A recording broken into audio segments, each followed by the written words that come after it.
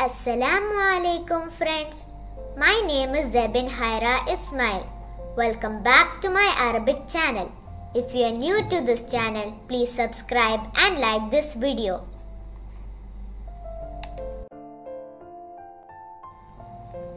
Today our topic is pronouns.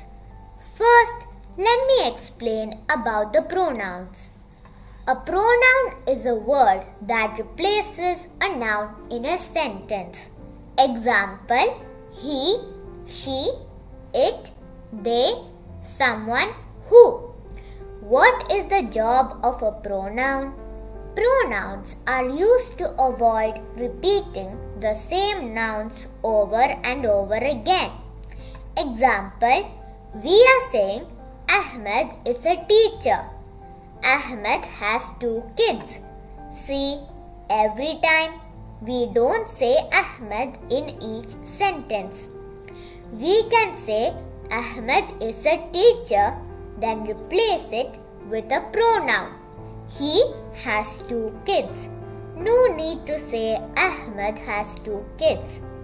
Only first we should say the name, then use pronoun. This is the job of pronouns. Pronouns are called in Arabic الضمائر. Pronouns can do all of the things that nouns can do.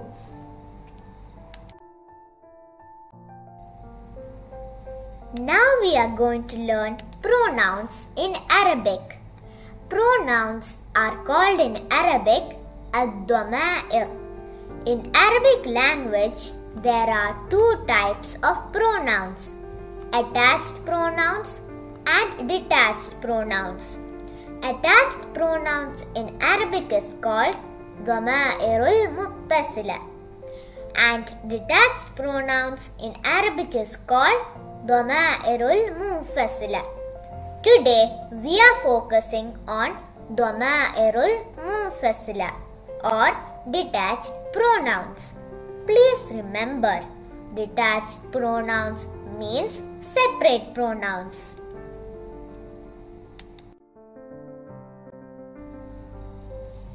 Friends, what is Dhamaayirul-Munfasila or detached pronouns?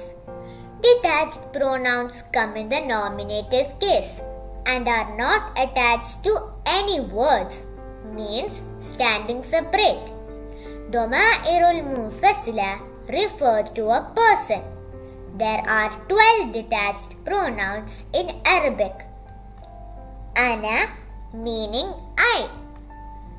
Nahnu meaning we. Huwa meaning he. Huma meaning both or dual. Hum meaning they for male. Hiya meaning she. Hunna meaning they for female. Anta meaning you for male. Anti meaning you for female. Antuma meaning both of you for male and female same. Antum meaning you plural but for male.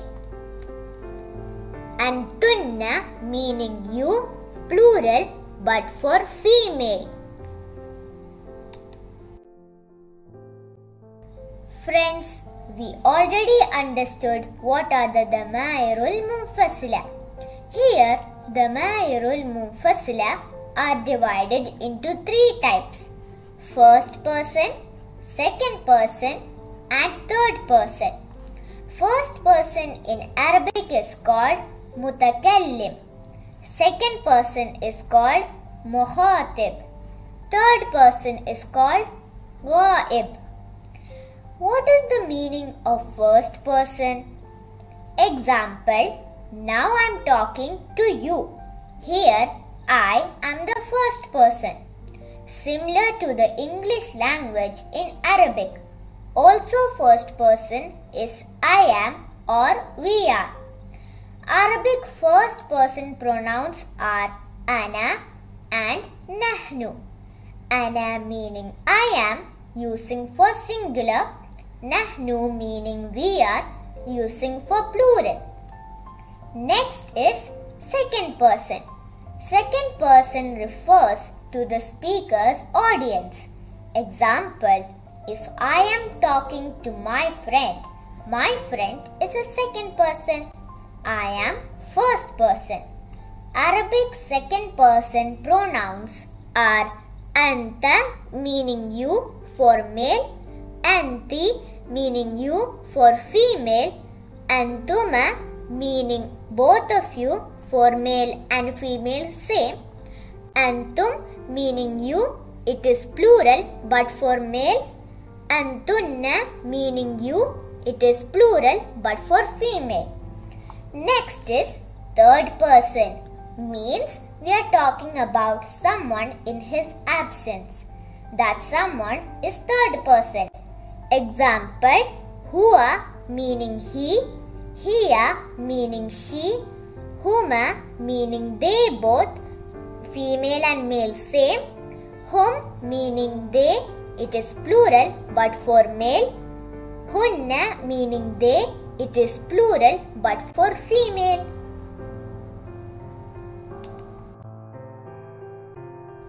Ana meaning I am. Ana is a first person. We already explained the first person pronouns are I am and we are. I am in Arabic is called ana. Ana is singular pronoun.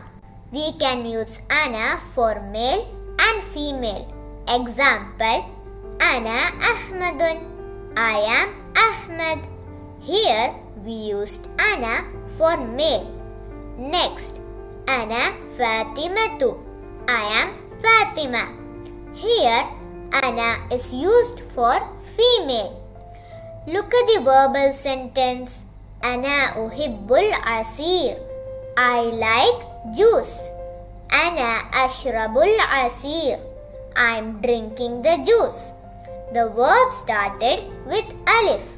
In the verbal sentence after ana, we can see alif in the beginning of the word. Next is nahnu, meaning we are. Nahnu is also a first person, using for dual and plural of male and female. See the example. Nahnu muallimatani. We both are lady teachers. Nahnu muallimani. We both are male teachers. Here we use nahnu for dual male and dual female. Next, nahnu nuhibbu tadris. While using nahnu in the verbal sentence, the verb will start with noon. Means after nahnu, we can see noon letter in the beginning of the verb. Friends, in this slide, we used nahnu in the dual form of male and female. Next is nahnu, meaning we are. In the previous slide, nahnu is used for dual form. Here, nahnu is using for plural male and female. Example, nahnu muallimat. We are lady teachers. Here we used nahnu for plural female. Next, nahnu muallimun. We are male teachers. Here we used nahnu for plural male. Last one, nahnu su'ada. Here we used nahnu for mixed male and female.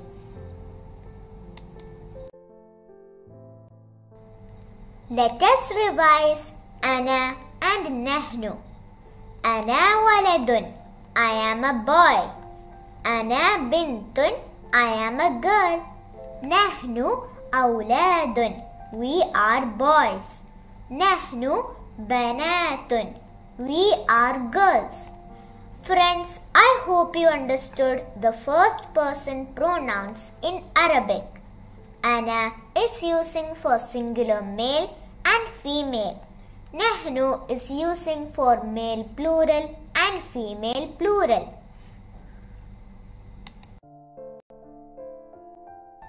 Choose the correct answer. First question, dash uhibbul asir. I like juice.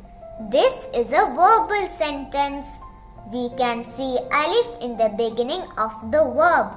Then which pronoun will come here? Yes, we can easily choose ana. Ana uhibbul asir. Next is dash nuhibbu tadris. We like teaching. Answer is nahnu, because we can see in the beginning noon letter. Nahnu nuhibbu tadris. Third one, dash Ahmadun. I am Ahmad. I am in Arabic is ana. Ana Ahmadun. Fourth one, dash muallimani. We are two male teachers. Which pronoun we have to choose? Nahnu. Because we should use nahnu for male dual form. Nahnu muallimani. Last one, dash muallimatun. We are female teachers. Here also answer nahnu.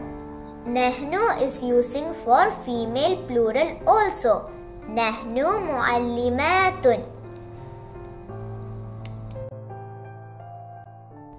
Match the words with ana and nahnu.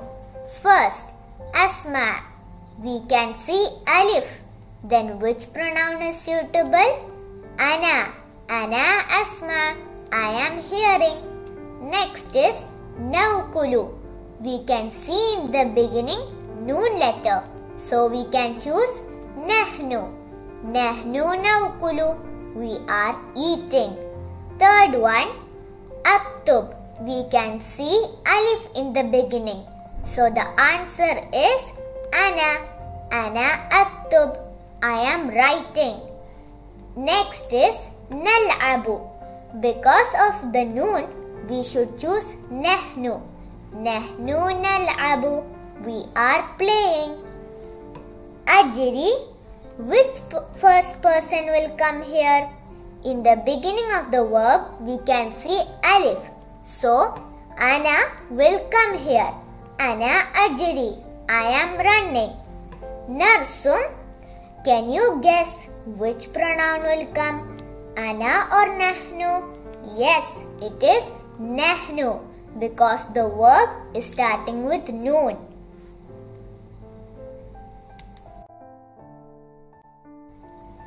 Now we are going to explain second person pronouns. In Arabic, we are saying Dhamaayirul-Munfasila. Already we understood Arabic pronouns are more specific than other languages. Second person indicates speaker's audience, means it is a statement about the people you are talking to. There are different ways to say you in Arabic. Most of subject pronouns have a feminine and a masculine form. Let us check. Anta meaning you for male. Anti meaning you for female. Antuma meaning both of you for male and female same. Antum meaning you, it is plural but for male. And antunna meaning you, it is plural but for female. Here we can see Muhammad is playing football. I want to tell him directly, you are a player. Here Muhammad is second person and singular male. Then which pronoun we should use? Anta. Anta la'ibun. Anta is a second person pronoun or Dhamaayirul-Munfasila, also using for singular male. Friends, we can understand from this slide, Anta is second person pronoun and using for male singular. In this slide, we can see Hala is learning the lesson. Means she is a hard-working student. I want to tell Hala, you are a hard-working student. Then how to say in Arabic? Last slide we learned Anta using for male singular. Here Hala is a girl and singular. Remember that most of the Arabic pronouns have a feminine and a masculine form. So here we should write Anti. Anti talibatun mujtahidatun means you are a hard-working student. We can understand from this slide Anti is second person pronoun and using for female singular. Here, two male engineers are standing in front of me. I am saying to them, you both are engineers. Remember that Arabic has a dual form. So the dual form is used to refer to two people. Plural in Arabic more than two people. Okay, then which second person pronoun we should use here? Here two engineers are standing in front of me. So we should use Antuma. Antuma muhandisani. Next, here two female engineers are in front of me. We already explained in the previous slide Antuma using for both male and female. So here should also come Antuma. Antuma muhandisatani. Here many engineers are standing near to me. I want to say to them, you are engineers. In English, there is only one second person pronoun, you, which is used whether you are talking to one person, two people or more. But in Arabic, there are masculine and feminine versions of you. In this picture, we are addressing more male people. Then we should use Antum. Antum muhandisun. You are male engineers. Here, Antum is a second person pronoun and using for male plural. See, more female engineers are standing in front of me. I want to tell them, you are female engineers. Which second person pronoun we should use? Antunna. Antunna muhandisatun. Now we learned Antunna is second person pronoun and using for female plural. Friends, let us revise second person pronouns or muhatib. Anta meaning you, male. Anti meaning you, female. Antuma meaning both of you, male and female.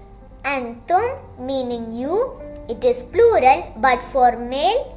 Antunna meaning you, it is plural but for female. Friends, we learned first person pronoun and second person pronoun also. Next we are going to learn third person pronouns. In Arabic we are calling third person pronoun Ghaib. Ghaib means absent. Third person means talk about someone in his absence. Example, if I am talking about my friend who is in Egypt, he is not present in front of me. Here my friend is third person. Let's read the third person pronouns. Huwa means he, using for singular male. Hiya means she, using for singular female. Huma means both, using for two male and two female. Hum means they using for male plural. Hunna means they using female plural. Here you can see my sir is standing in the picture.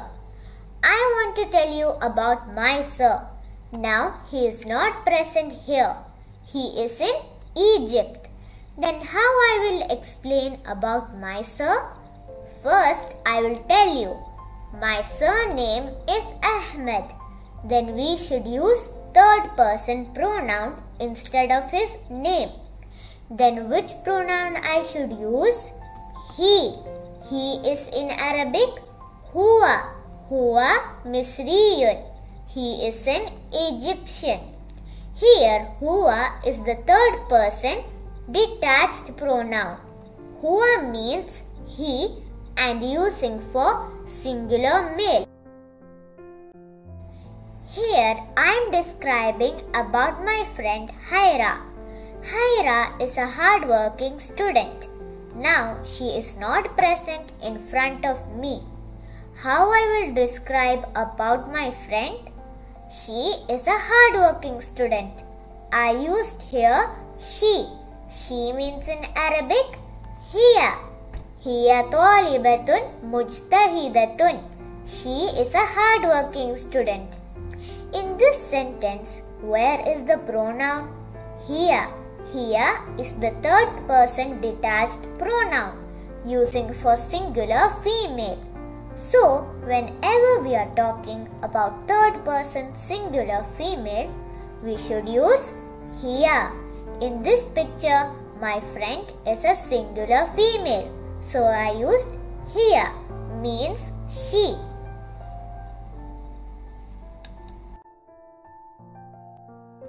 Here I want to explain about two female doctors. They are my neighbors in India. Here I want to tell about them. They both are doctors. How to say in Arabic they both are doctors? In Arabic, dual form is called huma. Then we should say huma tabibatani. They both are doctors. Next picture, two male doctors. For dual, male also we should use huma. Huma tabibani. They both are doctors. Huma, the dual third person detached pronoun for both male and female. Very important that there is no dual for the first person singular. Remember, detached pronoun in Arabic is called Dhamaayirul-Munfasila. In this slide, I want to talk about male doctors. I want to tell in Arabic they are male doctors. Which third person pronoun we should use? Hum. Hum atibba. They are male doctors. When you talk about three or more than three males, we should use hum. Here, hum is third person detached pronoun. Hum means they and using for masculine plural. Don't forget, detached pronoun in Arabic is called Dhamaayirul-Munfasila. Here I am talking about my friends. They are female. How to say in Arabic they are my female friends? Hunna. Hunna sadiqatun. Here hunna is Dhamaayirul-Munfasila or third person detached pronoun. Hunna means they and using for female plural.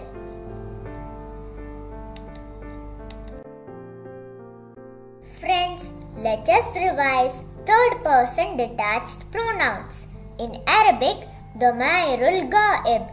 First one, huwa means he, using for singular male.